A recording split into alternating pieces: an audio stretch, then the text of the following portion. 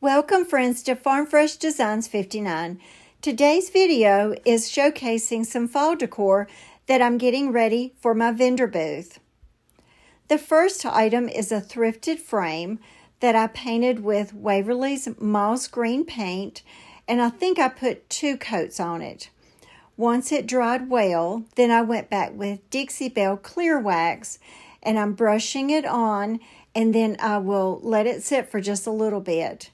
Now, even though the can shows up as white, it brushes on clear. Then I come back with Dixie Belle brown wax, and I'm actually brushing this on to make sure that it gets into the little grooves on the picture frame, because there's not a lot of detail on this frame, so I want to take advantage of the little grooves so that it just adds more depth to that frame. Next, I took a piece of foam board that's the same size as the original photograph that came in it. And I am using a stencil from Roycycled, and it's a large urn. And because it's so large and I don't want it to move at all, I taped it down to the foam board. And I believe I painted that foam board with Dixie Belle buttercream first. And so then I took some Dixie Belle French linen and poured some out in a cup. And then I poured some baking soda in it because I wanted it to be more of a textured paint. And then I wanted to make it look like concrete when it was all finished. And so I'm just using a really stiff brush to stipple it on. But as I put that paint on my brush, I offload the extra paint onto the little piece of parchment paper on the side, because if you have too much paint on your brush, then it will go up underneath. And there it is. Isn't it just beautiful? Oh my goodness, I just love it. So then after it dries, I want it to have a little bit more texture, and I still have some more of that paint. So I just go in with like a little paintbrush and kind of dab it on in some of the spots. The next thing I'm going to do is I'm using this IOD stamp, and it's called Fruitful Harvest. And it's a stamp set that has 2 different sheets on it. And it's got 2 pumpkins, and it's got some leaves and some other items. Now, if you've never used a clear stamp before, you want to take some sandpaper that's like 220 grit, and you want to just sand very gently over those stamps. Go in one way and then the other, just so that the ink will adhere better. Then I took some apple barrel pumpkin orange paint and added some antique wax to it, and so that it would be more like a pumpkin color. I wanted it to be a little bit darker than what it was in the apple barrel little bottle.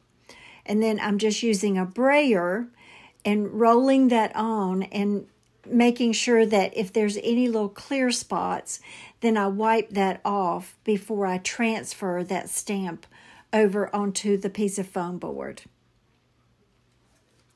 And then I'm going to put that pumpkin stamp right on top of the urn, so it looks like that the pumpkin is sitting inside of the urn.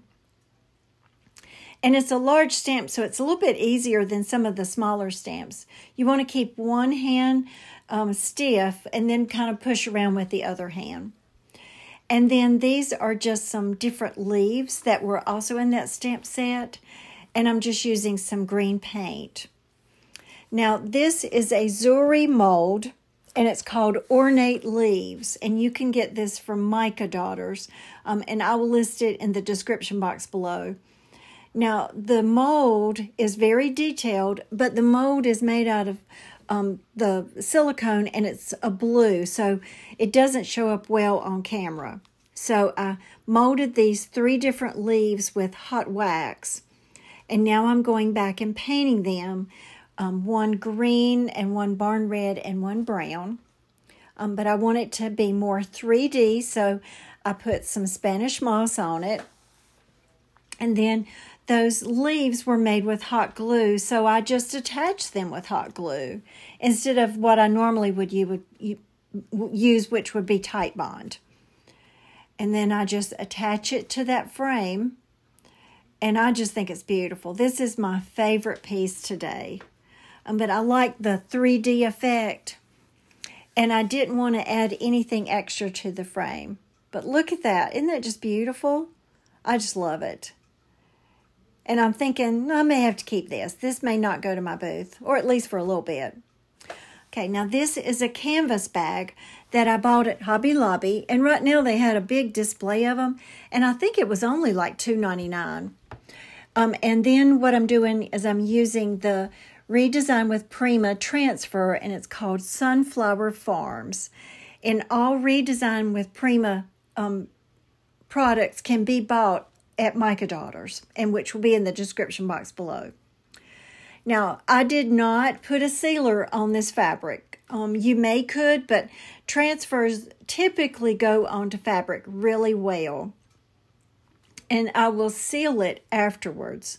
But because this is such a large piece, once you start pulling up that plastic, when it adheres with a large piece and you've got holding on to that extra piece of fabric, a lot of times what I'll do is I'll just go ahead and trim off with scissors that extra plastic, just so that I won't have so much to hold on to. But it's got some really beautiful colors that will go well in the fall. And this could be something that you could take to the library with you when you take your granddaughters to story time, and bring our books that we check out with home in this bag. But I just think it's really pretty. And the designs that they have in this transfer, I picked out the largest one to put on the bag. But there's a lot of smaller ones too. And it could just be used for so many things. But because I wanted to add a little bit more, this is actually some lace. I think I got it at Hobby Lobby when it was on sale. And I'm using my hotter glue gun to attach it. So because it's so hot, then I use a little pink finger protector so that I won't burn myself. And I start putting the lace on the back. And then I work my way all around the front.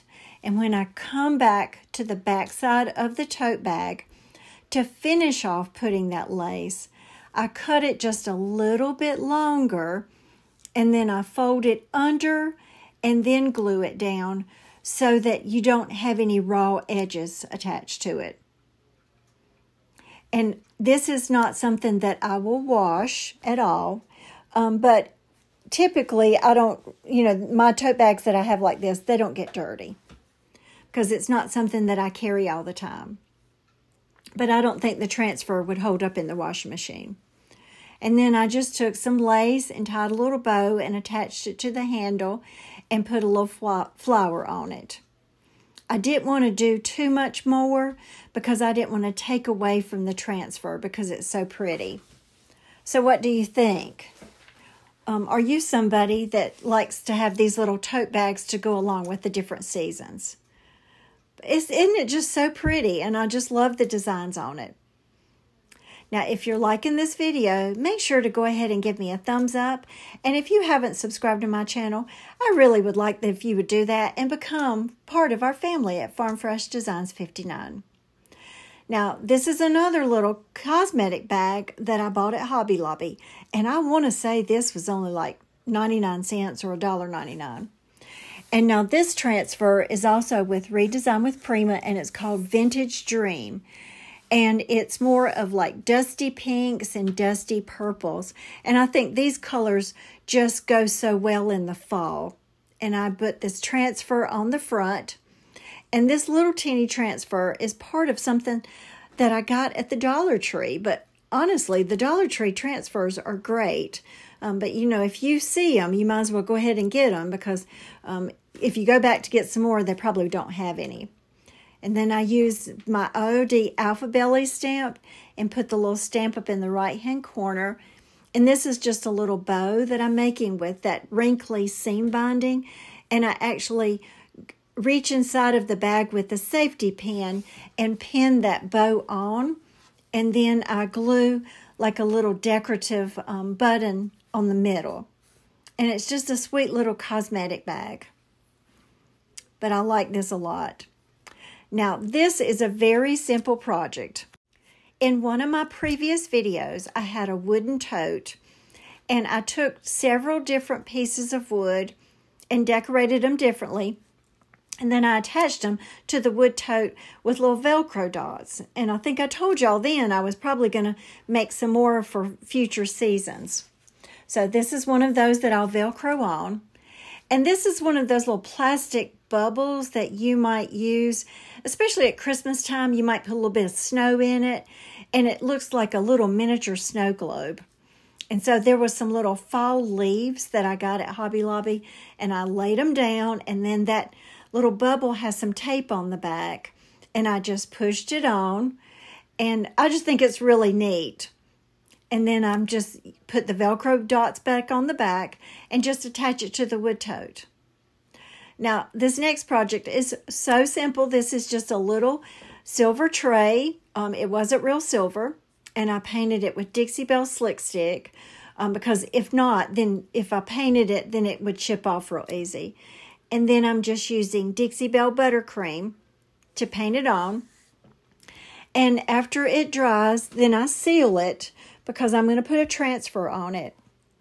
And this transfer I've had ever since last summer, so I don't remember where I got it, but I'm sure it was off of Amazon. And it's just a simple little orange pumpkin. And I didn't do anything else to it.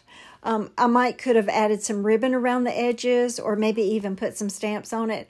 But sometimes it's okay to just have simple little projects because I will be putting something on this tray in just a few minutes. But what do you think? I'm using a lot of the traditional colors today.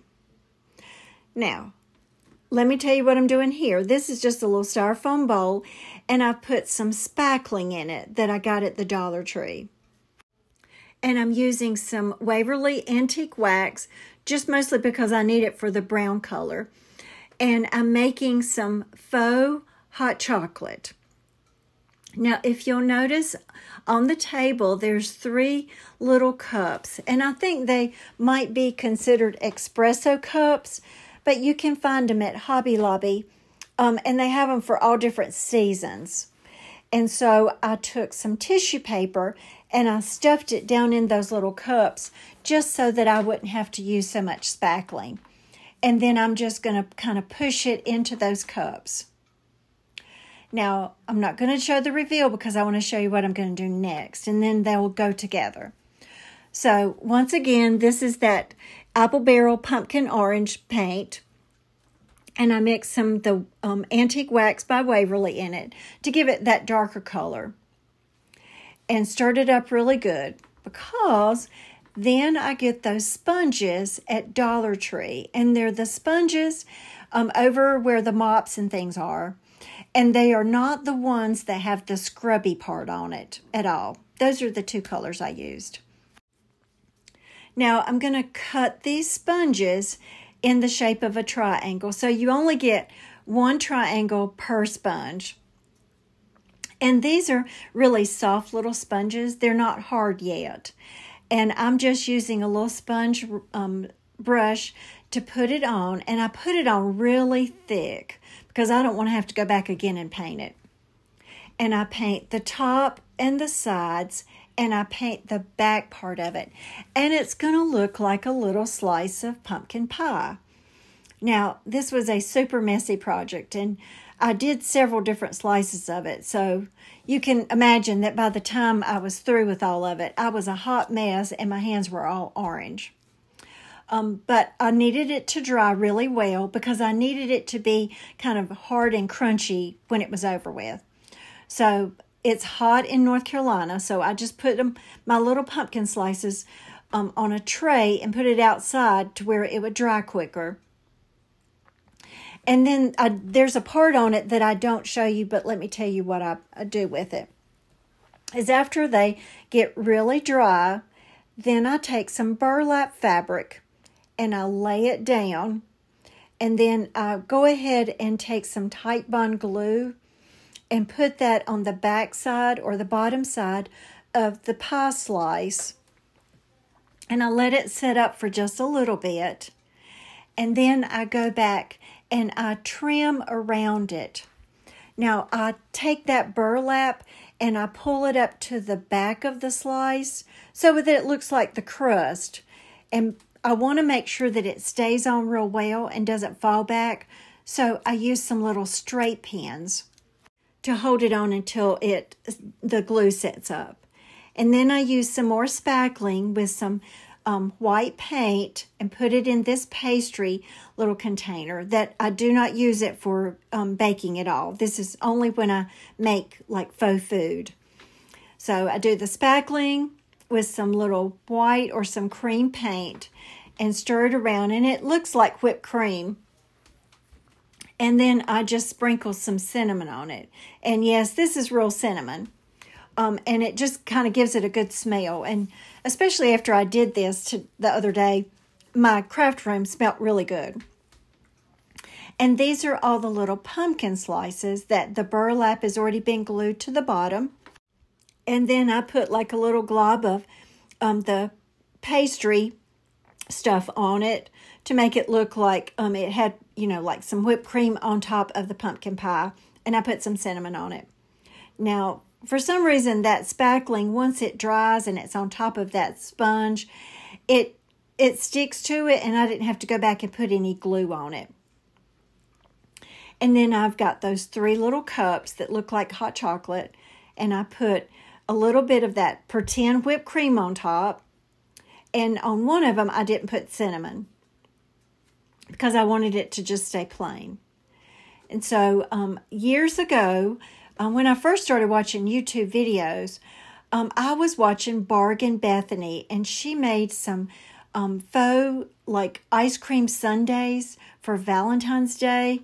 And oh my goodness, it was so much fun to make all that. And I actually kept it for several years, and every Valentine's Day I would pull it back out. And that was when I first started making faux food. Now, if you've got small children or you've got small grandchildren, you're going to want to probably put this up high so that they won't think it's real food, and so that they won't try to eat any of it. So here's my little cups of hot chocolate, and that little plate with the green pumpkin on it. I found that at Hobby Lobby, and the cup and the little saucer, they weren't together, but I thought they went together because of the green. So what do you think? And have you ever made faux food before? But look real close, you can see that burlap on the bottom that makes it look like crust. And you could add several layers of burlap if you wanted to, if you wanted it to look a little bit thicker. But at our house, we don't necessarily eat pumpkin pie, we eat sweet potato pie. So friends, we are already at the end of the video today. I hope you've had fun, and I've hope that you've gotten some great ideas and some inspiration as we travel all into the fall season. But because I have a vendor booth, I have to go ahead and start getting ready before the fall season because I need to have it ready for when we start to decorate our booths. So leave me a comment. Tell me what was your favorite piece today. Without a doubt, the urn and the pumpkin's my favorite. And then I think the tote bag's my next favorite. But what was your favorite? I like all of them, and I made some complicated projects and I made some simple projects because sometimes it's just okay to make a simple project. Not everything has to be complicated. But I really like it. Now, my next video will be some more unusual fall decor. It will be coming out this week, so I hope you'll be watching for it. And then next week, I'm going to head back to my Shabby Chic style and make some more projects. And I've already got my ideas together, so you'll have to make sure you come back for that if you like Shabby Chic. And what do you think about that little bubble on it? I think it's kind of neat. And be watching for some of those at Christmas time. It actually came with different kind of shapes in this little package, and one of them was Christmas trees. So I'm excited about using those for Christmas. But guys, thank you so much for watching. I just appreciate you so much. So make sure that you like this video and subscribe to my channel. And I hope that you have a great rest of the week. And I'll see you in my next video.